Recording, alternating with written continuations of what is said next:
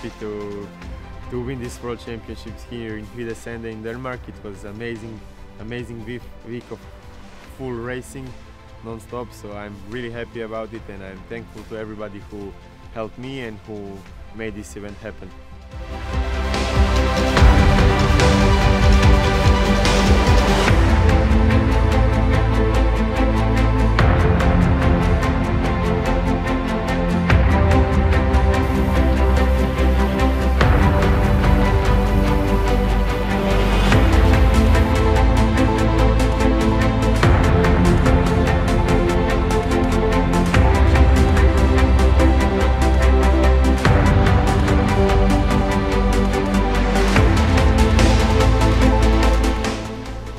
This week's been an amazing week in Hvide Sande.